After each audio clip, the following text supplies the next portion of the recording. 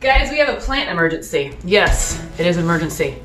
Well, maybe not to some people, but to me it is. So, when I was watering this lovely snake plant, I love the snake plant, I noticed that it had some spots on her beautiful, I'm gonna call them blades.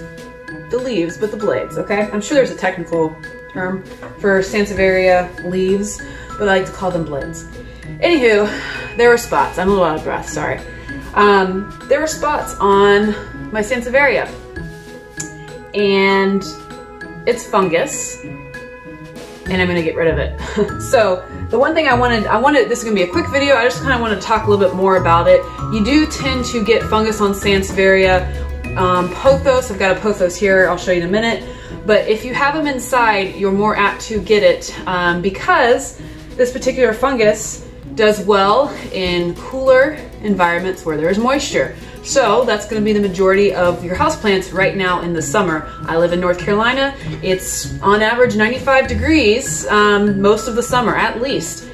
So we keep it pretty cool in the house. So there's a perfect condition for the fungus to grow on your plants. And I'm going to show you what I'm going to do to treat this fungus on all of my inside houseplants. And then I'm also going to show you a picture here real quick of what these spots on the blades look like. So if you look here, it kind of starts white right here, and you can see it's starting to discolor the blade, the coloration on the blade or the leaf, so to speak. And then over here, you will notice that it's already starting to turn brown and kill that portion of the leaf. So I've already cut off one blade that was infected, and these are the infected spots that I did find. And to go and talk a little bit more about the fungus, if it's a very tight and congested plant, which this one is, I'm happy it is. It looks awesome and healthy, and it's so much new growth, but it's very tight inside here. So there's not very much air circulation. That's the other thing that will cause the fungus on your inside houseplants, or your indoor houseplants, I should say. So that's something to look out for. If it's not getting much circulation, airflow, that kind of thing, it's a perfect breeding ground for fungus. I also noticed that my Sansevieria outside have not shown any signs of the fungus yet.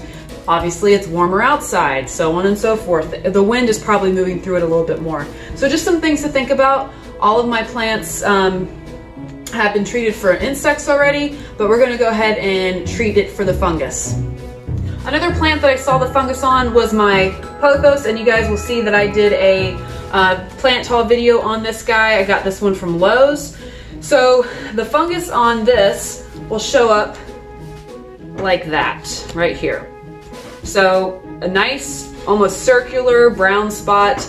And of course, it's on mine, it's on the prettiest leaf, the biggest leaf on this particular plant.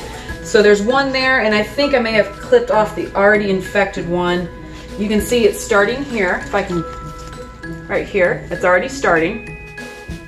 So what I will end up doing is clipping off the infected ones.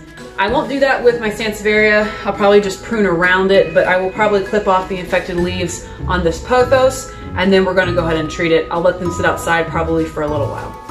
So what am I gonna use to treat this fungus on my houseplants? I have picked up some neem oil, and this neem oil, it's by Bonite, so pretty straightforward company. You'll be able to find this mainly at any Lowe's, Home Depot, big box, that kind of thing, as well as your local garden center for the most part. So if they don't have Bonite, we're gonna use this. I'm probably going to spray it today, and then I will probably wait 7 days and spray again. Guys, one thing I wanted to mention is make sure you do this outside, and also you want to spray till you have runoff, which means it needs to be dripping off the actual plant. And I do apologize about the sound out here. It's kind of a windy day, and the AC's running, so again, I do apologize about that. So I'm gonna go ahead and get it sprayed down and show you guys what I'm doing.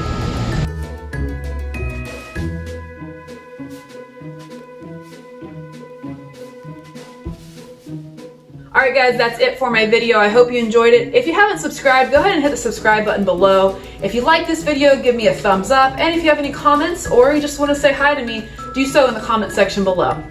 I'll see you guys soon.